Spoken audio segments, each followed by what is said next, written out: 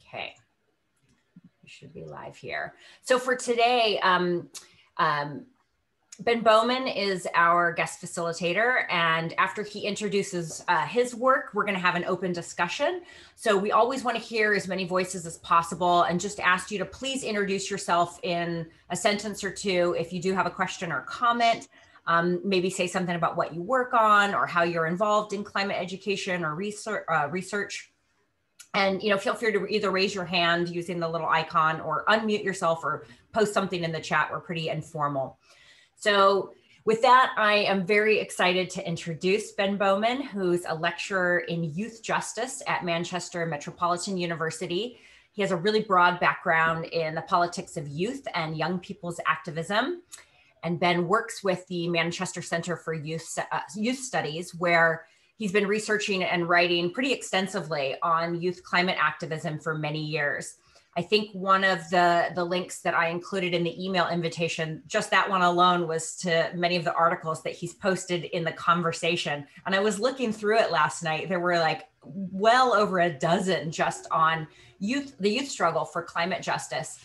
And as I was reading through some of these, I was feeling my own perspective start to shift in terms of the way that I think about kids and their place in this movement.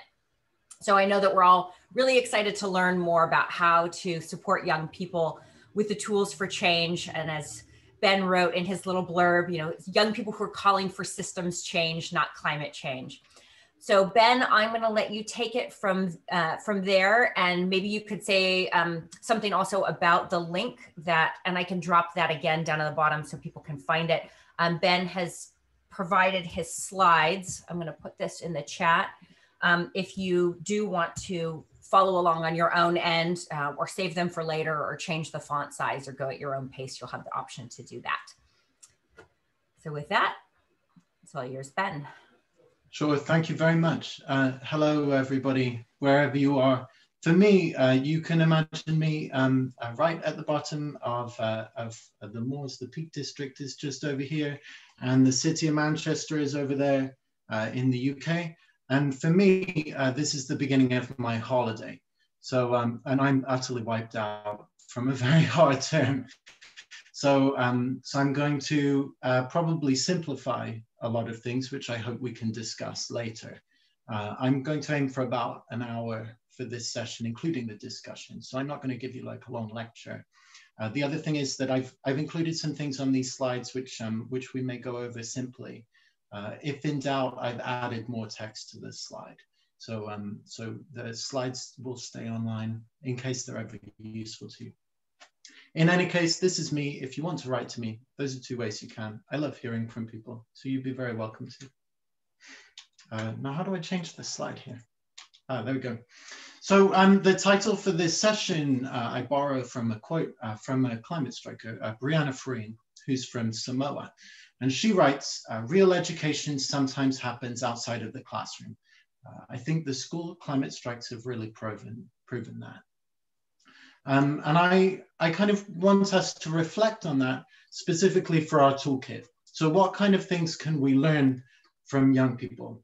What are young people doing that we can learn from?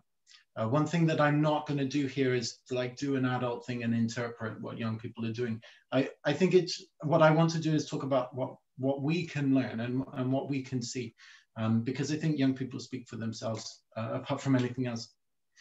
And then I want to kind of look at this term real education and ways that we can learn from the ways that young people use their action and the ways that we can look at our own work as educators and working with young people in it.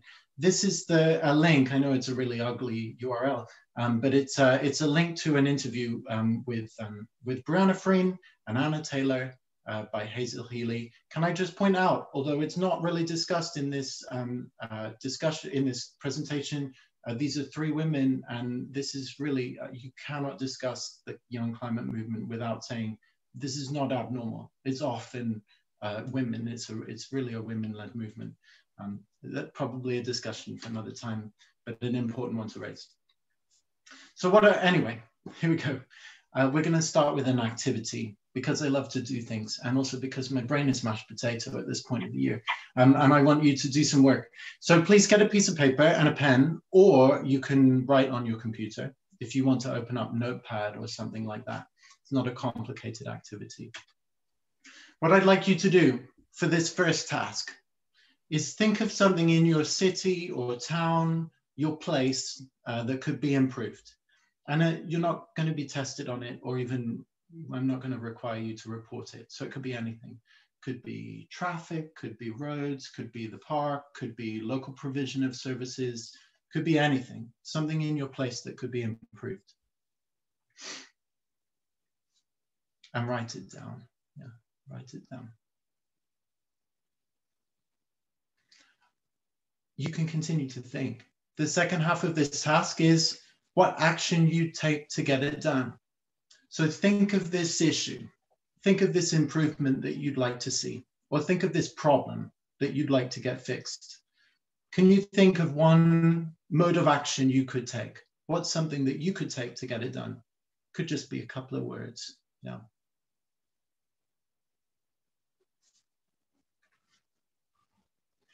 I'm not going to stop you writing, but I'm going to keep talking.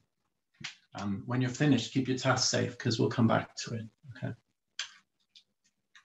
Now, one thing that we see all around the world, certainly since 2018, although there's a long history of school strikes. I mean, here in the UK, we had school strikes in the 19th century, right through the 1900s, right through the 20th century, right through 1980s, 1970s, 80s, 90s, all the way to today. And we've seen school strikes around the world, from Soweto to the civil rights movement in the US. School strikes are a very familiar way for young people to take political action. One of the reasons that they are, you know, I'm not really defining terms here, but just kind of giving you a depiction of it as not something that was invented in 2018. School produces workers, it produces voters, and it produces citizens. And so children's school strike is children's withdrawal of labor from those systems. It's children withdrawing their labor in very much the same way that I would when I go on strike, from the economic system, and also from the political and democratic systems, because these are young people saying, okay, the education system is what turns me into a citizen. It socializes me to a democracy, and I'm not going to do it. I'm withdrawing my labor from it. And it is also sometimes a withdrawal of labor from family life too. This poster is being held up by a climate striker in Manchester who was part of one of my studies. And in the interview with her, I was very grateful for that interview. They were talking about how their parents didn't allow them to come. And this poster was done after dark when everybody else had gone to bed. Because it was banned. It was a banned poster, and they were on strike anyway. And then it's important to say, not only is it the withdrawal of labor, but also the disruption of these systems. So apart from anything else, these strikers on this day disrupted a main city square. Now, if you look back on your first task, you may have written that you take strike action, but I'd like you to reflect a little bit on the method that you thought of. And although I would love the time to kind of hear from everybody, and if we were in class, we'd have a discussion over it. Maybe your method was one of these. You might have thought, well, if there was a problem in my town, I'd write to my local representative or my MP, or something like that. A lot of people would say, well, I'd start off with a petition, or I'd see how much interest I could gather, get signatures, and then send it to a decision maker. And some people would say, well, you've got to build up with people and gather people together for a protest. Not for everybody, but a lot of methods that people will come up with when put on the spot will be quite familiar, conventional or maybe unconventional political methods like this. These methods, and I know I'm generalizing, but I think it's the case, these methods tend to marginalize young people. So there are legal or informal restrictions on access. And even if you just look at like informal and formal restrictions, they're intersectional restrictions. So one thing that I would give you an example for is I used to work with a local council here in the UK. And one thing that they said to me was they wanted me to help them talk to young people And they considered that there was no cost of entry to come and talk to the council. They were an independent council. They had open meetings. The public could come. But the meetings were at 7 p.m. They were held in a pub, so a place that served alcohol. They sat around in a circle in quite a loud room and then talked for a good 2 hours in the evening while drinking. And there were just so many different restrictions on access. They hadn't considered access to the building, let alone the way that people would speak there. And there's so much to say. There's so much to say about this, but I'm just going to put it there. You know, young people find it difficult to access in many ways that intersect with all sorts of ways that the world is unequal and unfair. And one thing that really doesn't get recognized a lot with young people is how much pressure they're under and how much work they have to do. So a 7 p.m. meeting in the pub is fine if you've got the money and you've got the time to go somewhere at 7 p.m. Young people have an intensely hard schedule most times. They don't have a lot of money and they don't have the kind of hours flexibility that people who have jobs do. Now, I'm not saying young people are alone in that, but it is something that marks young people out. They work very high stress jobs in education. Being in school is very high stress. As well as these, you know, methods like writing to an MP will marginalize young people because, apart from anything else, the language you've got to use, because the MPs will push you out, they won't respect you. But also, on the other hand, just as I think as kind of traditional politics marginalizes young people, so there's kind of personal, that personal realm can be more effective for young people and kind of pull young people towards it.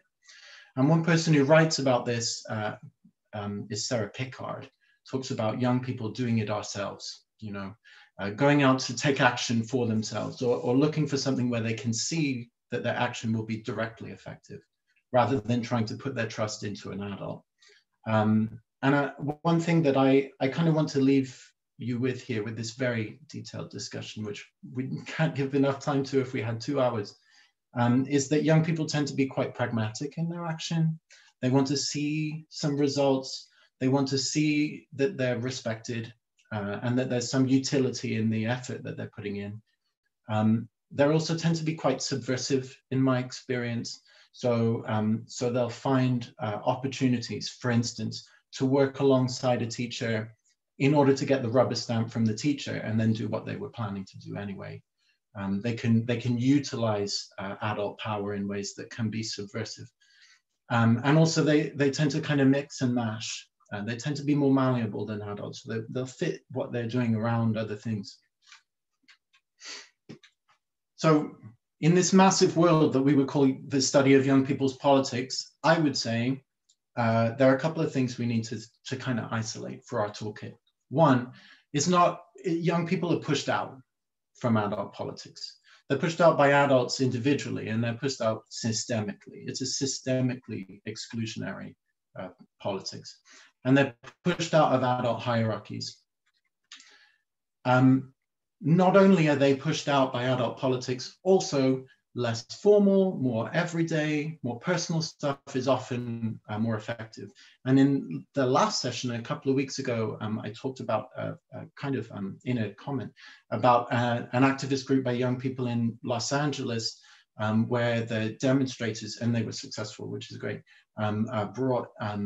brought a case to the school board of governors asking for the police to be demilitarized in the school system. So they wanted the weaponry taken off the police. And one thing that they did, which I thought was really well written by Analicia Mejia Macinas, who published an article on it, was that they kind of brought in emotion very effectively. So they made that case to the board of governors, but they also used emotional tactics. They used singing, they used music, they used signs with a big picture of a gun and said, how would you feel? You know, these kind of complicated, really kind of adept remixing of different methods, and the use of the personal can be very effective for young people. So as a kind of a grand plan here, I would say for our toolkit, and I would put it to you, that young politics is often kind of this little p, everyday politics, or can be a mishmash of the political and the personal. And that it's really important, I think, that we see it not as disengagement when young people use these tools. So if they're using emotion or they're using music or something like that, that we don't see that as a disengagement from adult politics, nor do we see it as something needing a fix. So if young people are doing something that's not writing to their MP, that's not the place for an adult to say, but have you considered engaging with adult politics? Because it's not just that young people don't engage, it's that they're pushed out. And it's not just that young people don't engage with those kind of formal political institutions because they're apathetic or whatever. It's also because other modes are far more effective for them often. Anyway, so, I mean, that was the most technical part of my presentation. I have a second task for you, accompanied by my drawings here, which is my very neat attempt to get around creative copyright legislation. I can always put my pictures online when I draw them. Here comes your second task, okay? What I'd like you to do is, for a second, thank you, is to put yourself in the shoes of a young climate striker, okay? So put yourself in those shoes. Think of yourself as a young climate striker for a moment. And what I'd like you to do, even in just a couple of seconds, is plan out what your protest sign would be. So I would like you to come up maybe with a slogan. That would be enough. Or if you just suddenly springs into your mind a picture, to maybe note down what your picture would be. Again, I'm going to keep talking in a minute, but I'll let you keep working on it if you like. Even just a couple of words for a slogan will help you out. So yeah, plan or sketch your protest sign.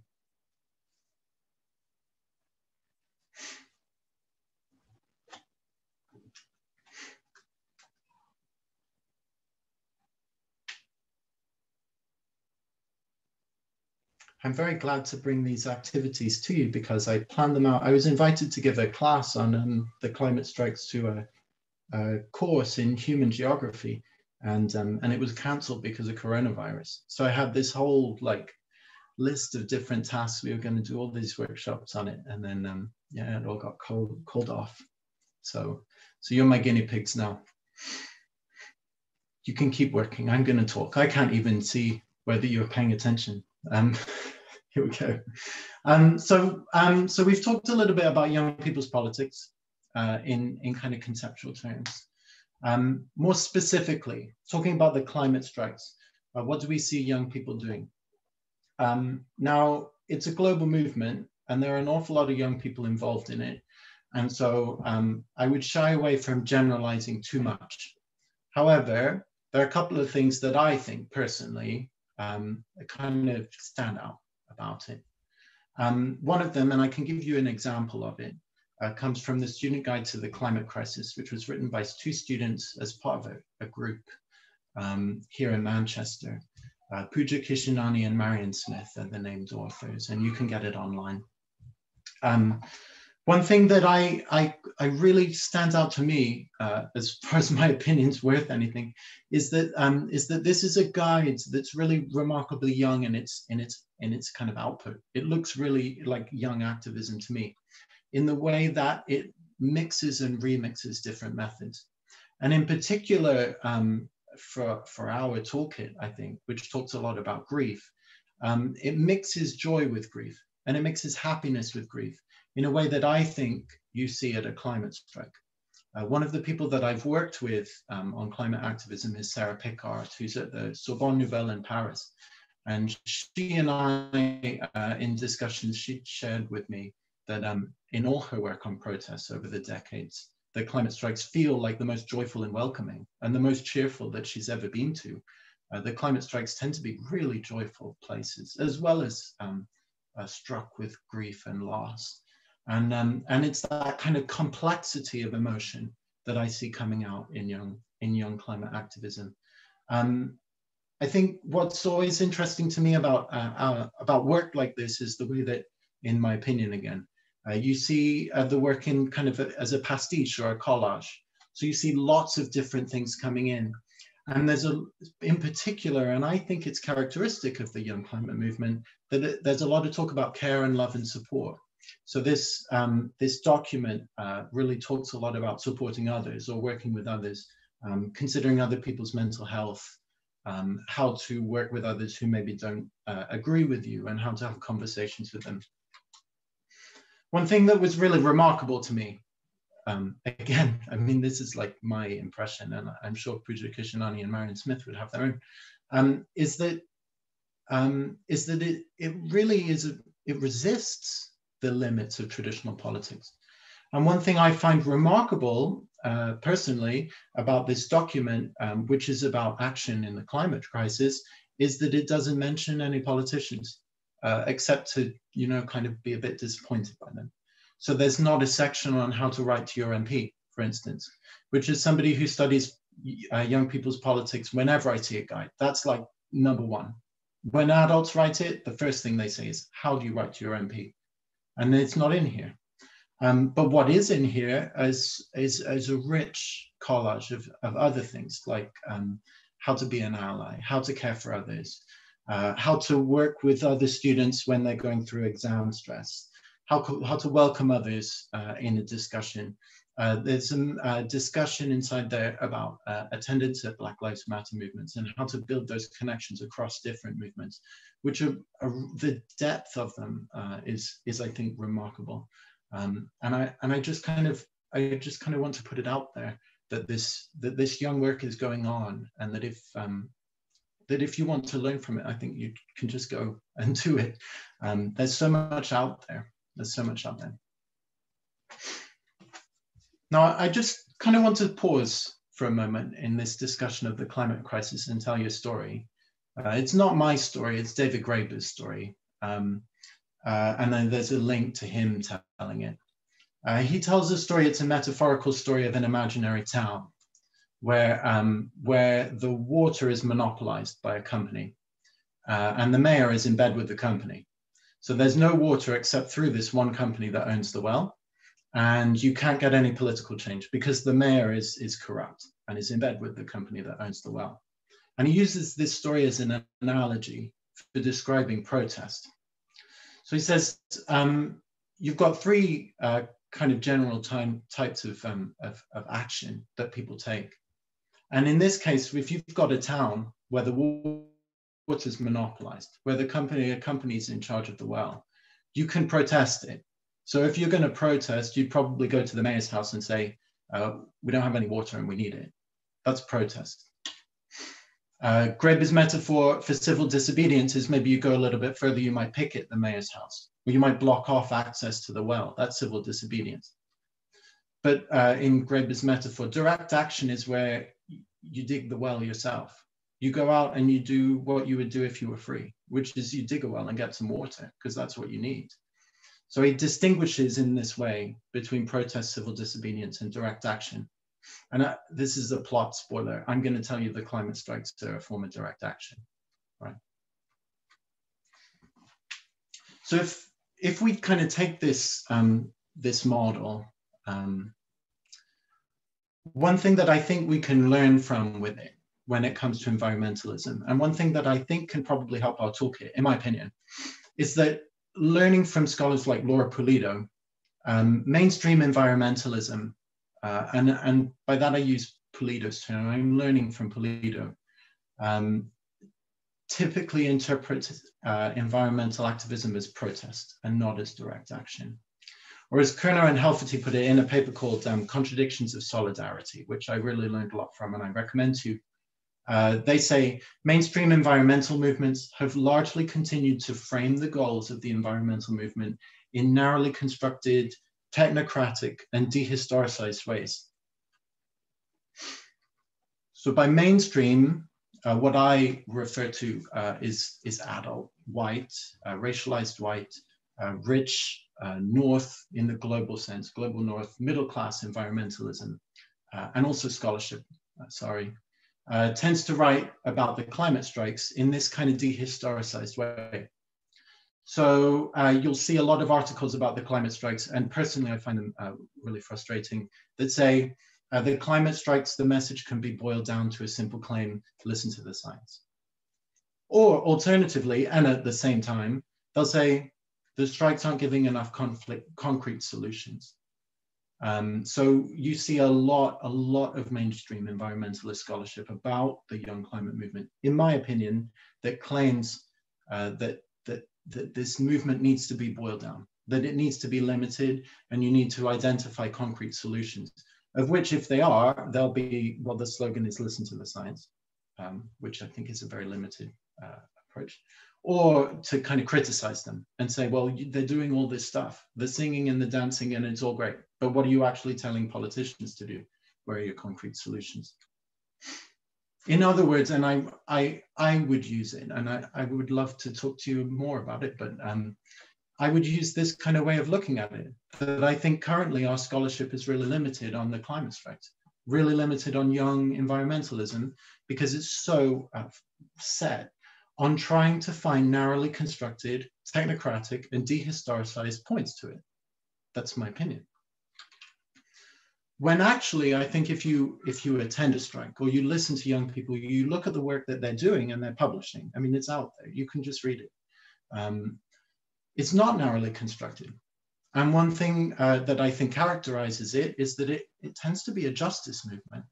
And that goes from local strikes right through to things like the SMILE Declaration, the Lausanne Declaration of the climate strike movement. That this is a movement that asks for system change rather than and not climate change, and makes difficult justice claims, right? That young people are kind of navigating, claiming justice, saying, well, we're young people, we need a better result because we're young and we deserve it, we're being left out. But also saying, as some climate strikers in Manchester talked to me about, is it really right for me to say we need systems change when actually those systems benefit me because I live in a rich part of Manchester? And if I lived in Moss Side, I'd be suffering far worse air pollution. And then if I'm in Manchester, is it right that I'm claiming systems change and I'm arguing for it when people in Bangladesh may also be young, but they're affected so much more, you know, their life is affected more deeply than my own. So we've got this like really rich and difficult network of solidarities that young people are exploring in their work. It's not narrowly constructed. It's also not technocratic. And I could give you a lot of examples. Greta Thunberg herself is an example who stands up and says, I shouldn't be here. How dare you applaud me, she says. And the paradox of Thunberg's recognition for speaking to the UN when Kathy Yetno-Kuyiner, the poet activist from Marshall Islands, was there in 2014. You know, it doesn't, you would, I think you'd have to support young people in feeling like talking to politicians doesn't work. It's also not a sustainability movement. Young people don't always want to be the raw material from which the world is going to be built. They want to be people, nor do they always want to be the guarantors of the future, because they may see this world as one whose future they don't wish to be born, right? They may not want to bear this world. They may want a different world. They may not want to sustain this one, especially if they're a justice movement that says this world is systemically unfair, racist, sexist, and economically unfair. And you know, this dehistoricization, I think, speaks to us as educators, because so many young people feel like what they learn is kind of the history that we don't get in school. You don't hear about Kathy Yetno-Kuyiner in school for many young people. You don't tend to hear about global justice movements to the extent that you might do, having discussions at a climate strike. And this poster, and again, it's my opinion, I love this sign and my discussion with this climate striker. The first question I asked in the interview was, who would you show it to? If you could show it to anybody, who would you show it to, and what would you say? And this person said, fucking listen, God. Just this kind of feeling that that people aren't listening, and it's, but that it's possible if we all kind of work together and everybody shares. There's such an interesting discussion of sharing. Anyway,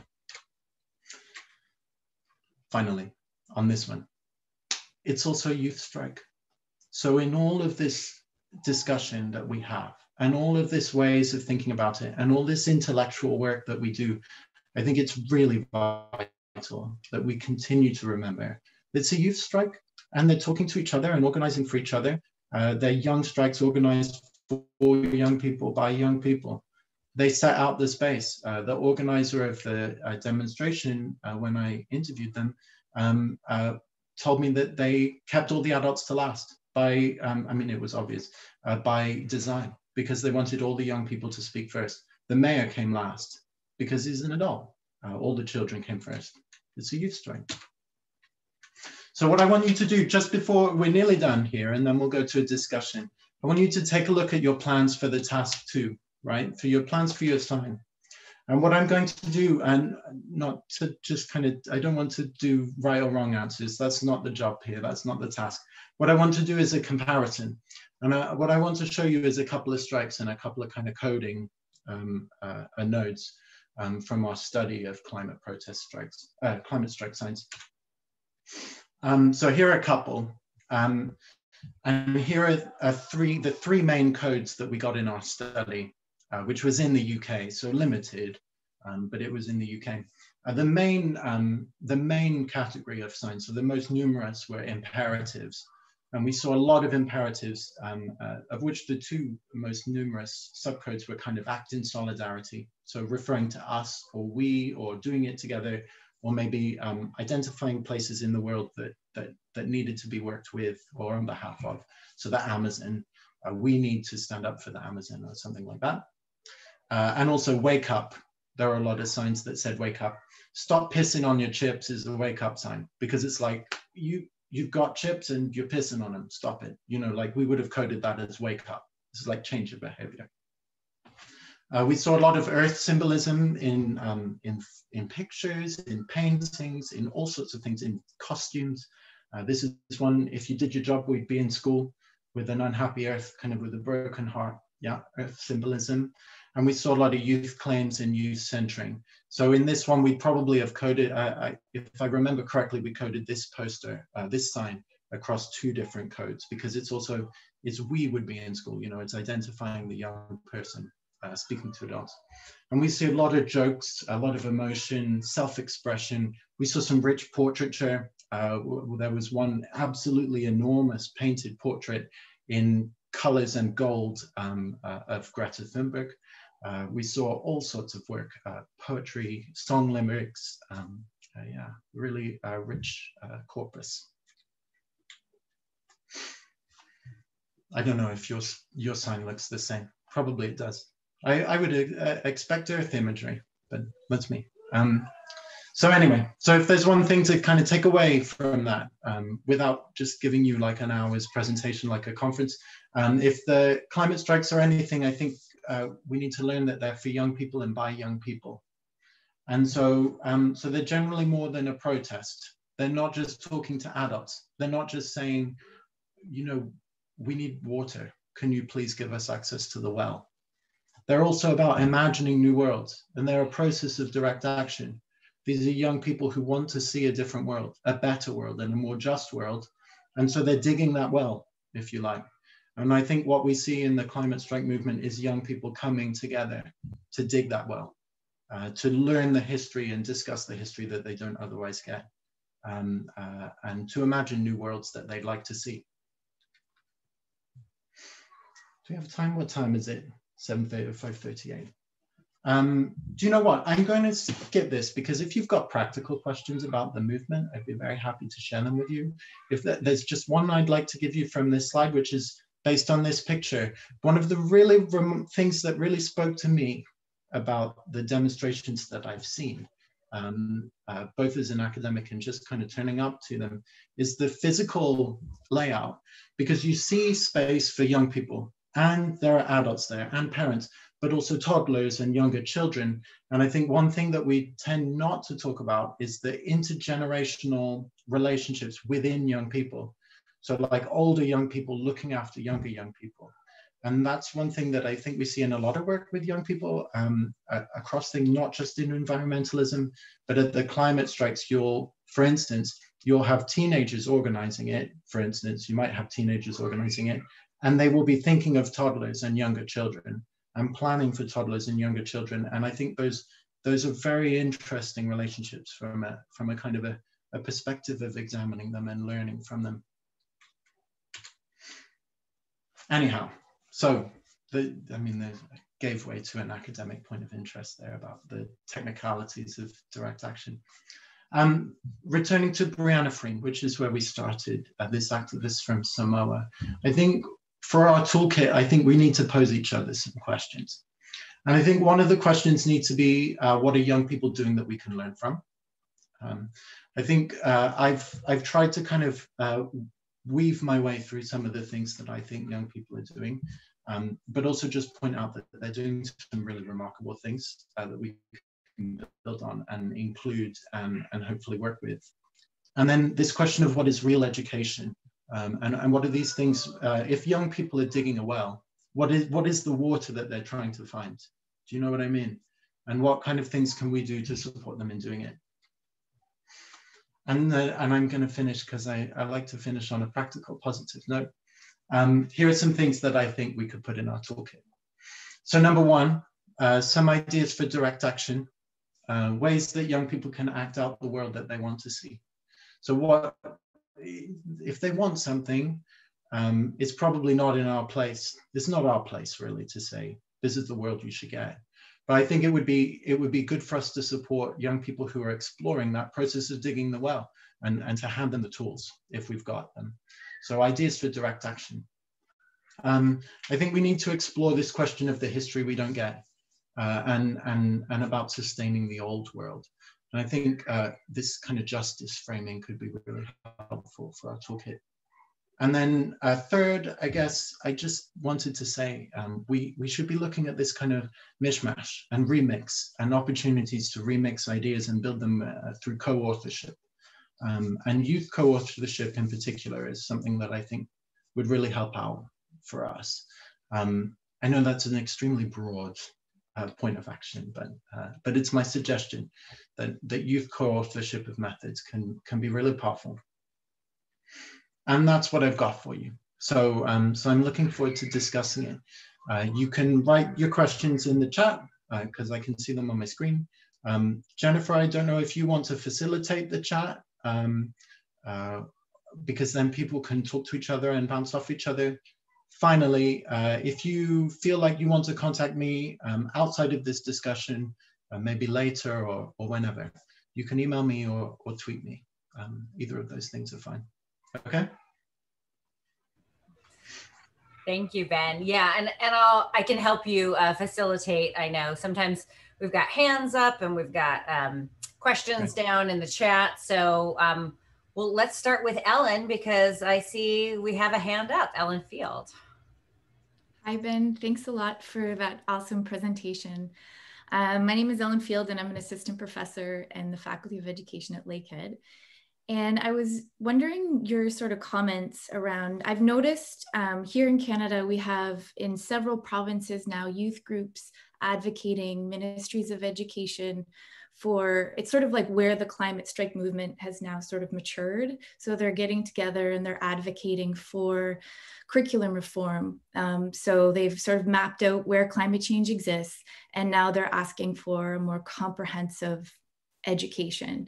And I know in the UK as well, the organization Teach for the Future has been amazing in terms of their sort of advocacy.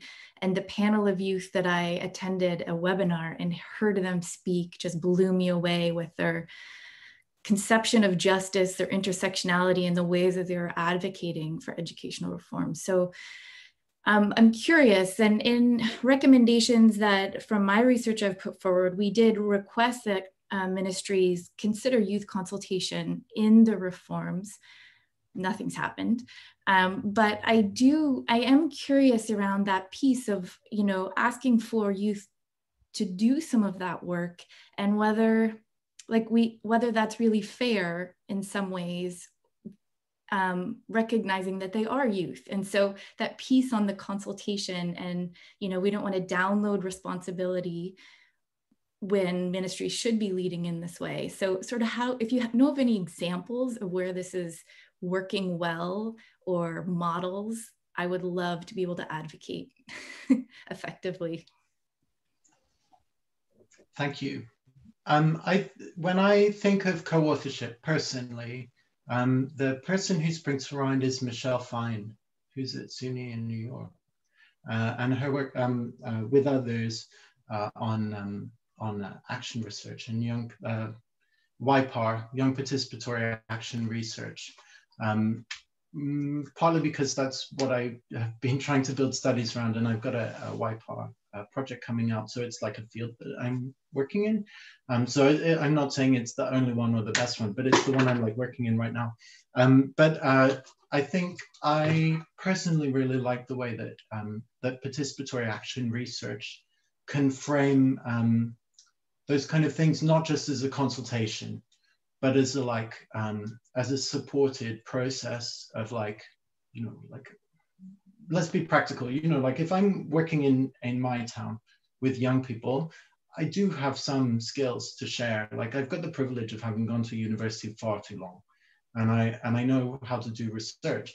So it wouldn't be bad of me to go and work in a school and say, do you know what, if you want to change the pollution on this road outside, here are some ways to gather data on it. Here are some ways to make sure that you present that way to people who can make a change. And here is some support that I can give you. So training young people to participate in deliberative places, but also reaching out to those and saying, you know, you need to change the way that you're running this session if you want young people to talk to you. I kind of hear also in your question that there's a distrust of political authorities or of power holders and power brokers and adults to like pay attention, and that's really frustrating too. And I don't have a solution for that other than to keep working, I think, and also to uphold and recognize that young people are frustrated by that and witness it and know it. And that one thing that really winds me up personally is when people see young people disappointed and frustrated and they say, well, you know, you're just not engaged. Well, no, actually, if you're disengaged from politics in the UK right now, it's because you got a fair appraisal of the system. Nobody's listening to you and they don't care. They're going to do what they want to do anyway. So to be disengaged and disaffected and distrustful is actually a pretty good marker. You don't want to be well adjusted to a badly adjusted system. So yeah, I think that frustration can be useful. I don't know if that helps. I mean, curriculum reform is not like my specialty. I'd love to learn more about your work, but yeah, there's some amazing work being done. Oh, do you know, the other thing your question made me think of was the way the Sunrise Movement in the US will occupy buildings and sing in them. Which, I mean, I know that is just like a little snippet of an action, but like that's quite powerful to be able to occupy a building and then just like claim it with your voice and the way that they'll sing in them. And those kind of tactics can be extremely powerful. Yeah, can be extremely powerful. So yeah. I don't know if we have a geographer who's done any what do they call it? Anyway, sorry, environmental audit quite often helps with young people too. Sorry, I'm rambling now. I'm on Christmas holiday mode. Thank you, sorry. Hi, I want to jump in on that too. I'm Cora, I'm a recent college grad. I'm working on a project with my ex-professor right now about pedagogy and climate change. But I just wanted to add to your point that I think there's this unique position professors hold where with students, the turnover is so fast. And I think there's like a lot of institutional memory that gets lost in that. And so with activism, I think sometimes people come in and are like, I'm going to reinvent the wheel because they don't know that there's maybe already been student efforts or that there's certain people that have played key roles. And I think professors can hold a really important role in like directing them that way and saying like, oh, these people actually did this, or this person's someone you can put pressure on. Sorry, my dog's barking. In that same way, I think that that's something I've appreciated so much in general is like the ways professors can give me histories that I might not know about, whether that's in the institution or of social movements or of like what it would mean to have a student union. So I think those are all important. Thank you. Yeah. I'm thinking of work with postgraduate committees and postgraduate representation, and what you say really speaks to me and my experience. Thank you. Andrew Bryant had his hand up. Hi, thanks Ben for this presentation. I don't want to, this might seem kind of negative after all this positivity, but it's curiosity. Within student or youth-led groups, there's power dynamics that exist separate from adult power dynamics. And I'm curious if you encountered any situations where some students had difficulty taking action or having a role in groups because of issues that were happening within the group. And I just ask this because I've spoken with some I'm a social worker in Seattle, by the way, I forgot to introduce myself.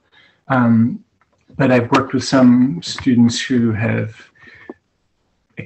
told me stories about in-group difficulties that they encountered and having difficulty expressing themselves or being heard. So just kind of curious if that came up at all. Yeah, thank you. There are a lot of problems that young activists face that question speaks to me too. One of them is this definition of an activist and the very definition of politics. I mean, the word politics falls like a sledgehammer on any conversation. But the idea of being an activist is one that doesn't speak to most young people. And Emily Rainsford is somebody working here in the UK who writes about that. She did a lot of work with what you would call really traditional, politically engaged young people, members of youth councils and political parties and things, who so often told her, we're not political, it's just our opinion, I'm not an activist. Or activists that I've worked with who shun the term. For many reasons, one of which is that it kind of codes, it comes across as a very shiny, elitist term, and it doesn't speak to young people about what they're doing. There's a very complex kind of internal difficulty in environmentalism and in young environmentalism that I think Kernow and Helferty write really well about, that contradiction in solidarity, where they talk about and where young people will experience that kind of like, well, there was a paper published recently by James Sloan in Sustainable Earth about young environmentalism in London. And in his study, what he's talking about is how many young people he met and talked to and interviewed who basically said, well, I'm not interested in the environment. All I'm interested is in the issues that affect me in my neighborhood. And those are air pollution, those are water pollution, access to green space, the flight path of the airport comes right over my neighborhood. And you know that these are then kind of pushed out. I mean, they are environmental, and young people sometimes say they're not environmental or I'm not an activist. Then it's partly, I think, because environmentalism pushes them out and has always done so and said those aren't environmental issues. Those space issues, or they're issues of racial inequality in your neighborhood, and they're not green issues. And so, so when you're talking, I'm thinking within young groups, you also see that problem that they have to navigate and can be difficult to navigate. Yeah, I mean, any group of people can be difficult, I suppose, but environmentalism itself has these contradictions in it, and a lot of them are racialized and classed and gendered, and so they're really enduring. And people are harmed by them in many ways. Yeah, I don't know. I mean, your question was what to do about them, wasn't it? Well, it was, I guess I was just curious if that had been, if anybody in your, anybody expressed difficulties in having their voices heard within the group because of some people dominating the group or some people dominating the leadership of the group within a student-led or youth-led organization. One of the things that tends to happen with horizontalist movements is friendly fire sexism in my my kind of experience and in my reading. And yeah, I can think of one. The thing on the top of my head is a paper by Jone Martinez Palacios about the 15M movement in Spain, where they had a really open horizontalist decision-making body where anybody could talk, and so it was men talking. Because, you know, all you had to do was open your mouth. Well, in that case, it's men that talk. And the women were waiting until, you know, they had a space or they felt like they had something to share because sexism. And the men didn't wait until they had a proper answer. They just, they just shared it because they came to mind. So in any group, you know, you get that a bit. I don't know, that kind of like organizing structure is something that I would have to learn from others, I think. Yeah. And it looks like Thank you. Laura and Ellen have both dropped a couple of resources in the chat that specifically address that. So those could be really helpful for checking out. So we have 5 minutes left. Any other questions or thoughts or comments? I like thoughts and comments. I don't need a question. Yeah. I really like people's comments. Oh, but I have a question. Can I jump in? Please do. Please do. Yeah, so I'm Doreen Stabinsky, and I teach at the College of the Atlantic in Bar Harbor, Maine. And my question is, I teach a course called Climate Justice, among other courses. And I was struck by the idea of history, like what, it's interesting. Yeah, I would love to include more history. And so what history is missing?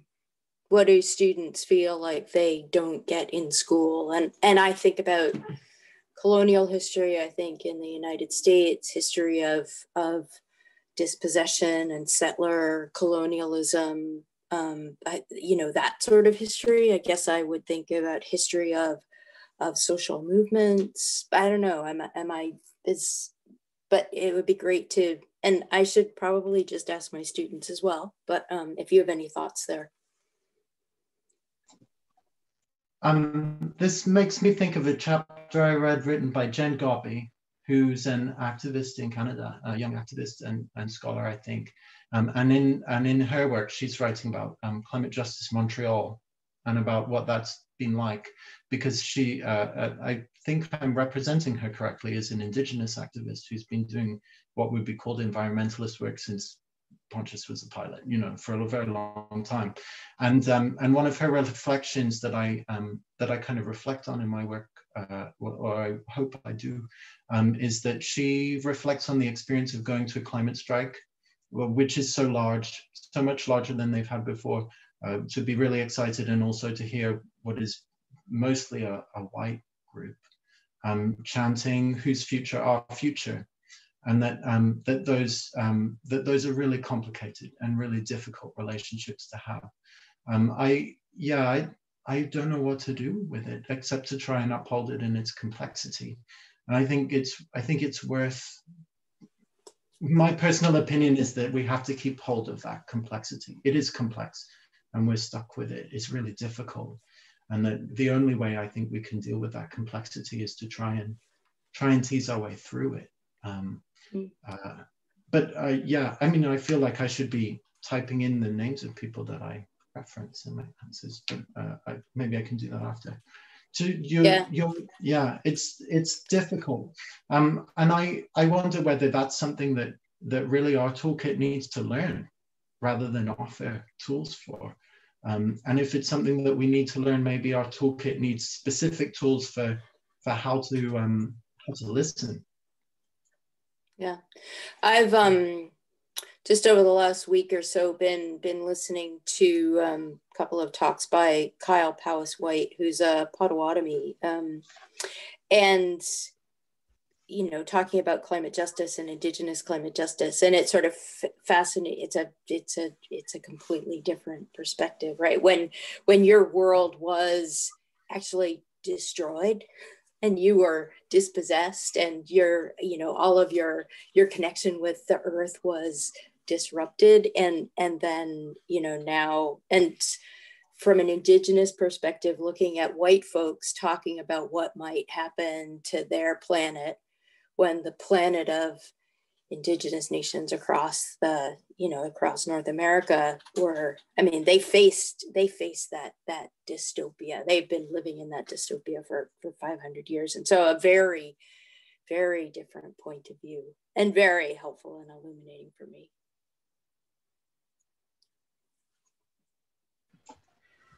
Thank you for sharing that, Doreen. So we're at time, and I know Ben has had an intense day, and one would never know that based on the grace and the intelligence and the facility in which you shared your work. And so we're really, really grateful for that.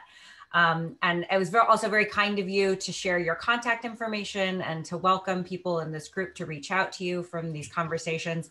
One of the things that has been so encouraging and inspiring to me has been to see the kind of like connections and sort of side routes that folks have taken in sort of pairing up and sharing their work, and then launching new initiatives and projects and research partnerships. So, you know, if you have any of those, please share them when we all log in together.